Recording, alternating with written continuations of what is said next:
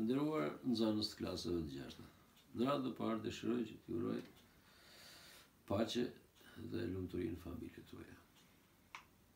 Unë kam menduar që sot të trajtojmë temën e radhës të mësimit, përquës dhe veçues të rrymës elektrike. Do të theksojmë rezultatet e nxënit sipas kompetencave kyçe. E para të vizatoni ju nxënës shenjat konvencionale të elementeve të qarkut elektrik. E dyta të vizatoni skemen e qarkut elektrik kur jepen disa element qarkut. Dhe e treta të dalloni cilët trupa të përbërë nga lëndë të ndryshme janë përquës dhe cilët trupa janë veçues të rrymës elektrike. Si situatë nxënit kam menduar të sjell në vëzhgimin tuaj. Keni vënë re që elektricistët përdorin pinca me masa izoluese kur lidhin fijet përquese gjatë instalimeve elektrike në banesë? Një pyetje. Po si kur ata të përdorin pinca jo të veshura me masë izoluese dhe automatit jetë i takuar, çfarë situate pritet? Situata 2. Një njeri për të zënë peshk në lumë lidhi një fije teli tek fija përquese në një shtyllë elektrike. Pellgu i lumit u zbardh me peshk. Ky njeri pa hequr fije nga pellgu, ku e kishte futur, i gëzuar, hidhet për të marrë peshqit. Cila do jetë situata që presi? Cili është mendimi juaj? Dhe çfarë përfundimi do të arrini? Dhe tani, le të kujtojmë së bashku cilët janë disa elementë qarkut elektrik që njihni. Cilat janë shenjat dalluese të këtyre elementeve dhe e treta të ndërtoni, të vizatoni skemen e qarkut elektrik me këta element: bateri, përcjellës, qelës, dy llampa të lidhura në seri dhe një ampramac lidhur në seri. Ja, bateria, përcjellësi, qelësi në pozicion i mbyllur, dy llampa të lidhura në seri, lampa e parë dhe lampa e dytë, dhe ampermaci. Nësa këto kemi vizatuar drejtimin e rrymës elektrike dhe ne kemi theksuar që është rryma elektrike, lëvizja e drejtuar e ngarkesave elektrike është rryma elektrike në qark.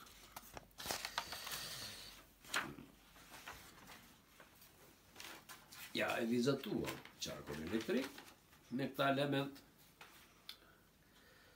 Po, qelësi thamë është në pozicion mbyllur. Një pyetje për ju të nderuar nxënës, a do të ndriçojnë llampat L1 dhe L2? Kjo pyetje është për ju vetë. Kur qelësi është e mbyllur. Po kur qelësi është në pozicion të hapur, çfarë situate e presi? Unë kam menduar tani që të dalloj cilat të lëndë janë përquese dhe cilat janë veçuese të rrymës elektrike. Dhe kam menduar të marrim një kuti, edhe në këtë kuti kam vendosur trupa të përbërë nga lëndë ndryshme, si dru i thatë, tel bakri, tel hekuri, alumini, gomë, plastelin, fije letre, vizore plastike, kapse dokumentash, gotë qelçi.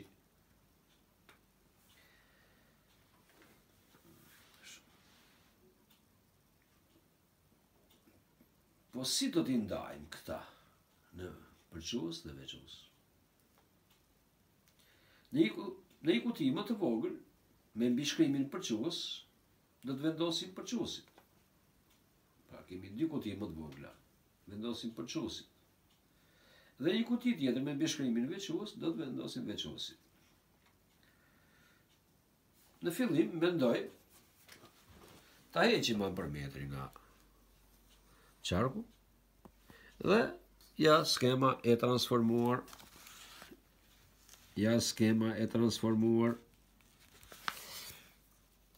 kuptohet që qarku ngelet i hapur, apo ja?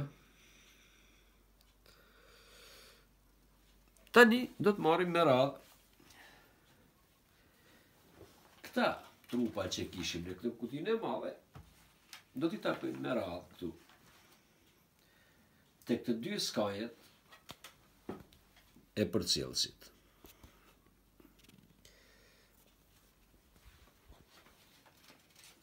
Kur fijet mbeten të hapura, keni mendim ju vetë?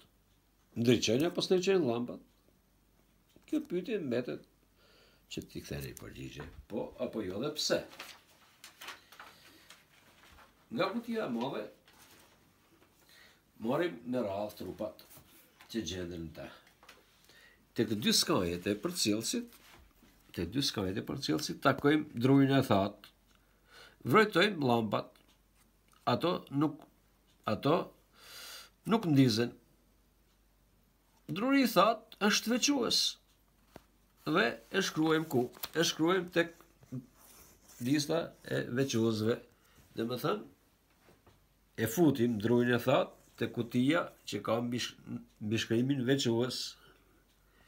Vazhdojmë pastaj, provojmë, takojmë me radhë telin e bakrit, telin e aluminit, i hekurit, telin e aluminit, kapse dokumentave.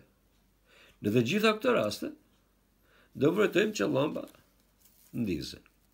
Kjo tregon që këta trupa, teli i bakrit, hekuri, alumini, kapse dokumentave, janë përquës të rrymës elektrike. Pastaj vazhdojmë me radhë, takojmë gomën, plastelinën, një fije letre, jo e njomur e lagur, po e thatë, vizore plastike, dhe shohim që në këtë raste, në asnjë rast, llampat nuk ndizen.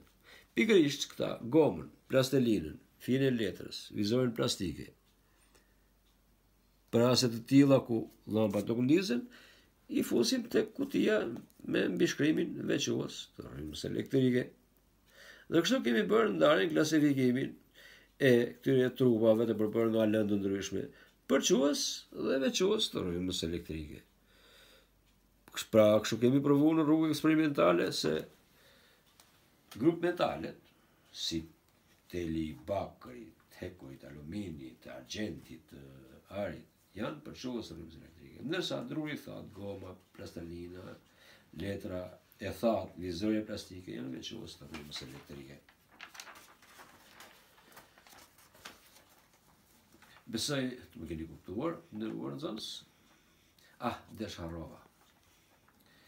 Më kujtu situata 2 e nxënit. Çfarë ndodhi me njeriu që u hodh në pellgun e lumit pa hequr fijen elektrike? Mendoj që përgjigjen lidhur me këtë pyetje ta keni për detyrë shtëpie. Bilës të përshkruani një eksperiment që tregon se uji i zakonshëm është përquës i rrymës elektrike, ndërsa uji destiluar është veçues i rrymës elektrike. Faleminderit.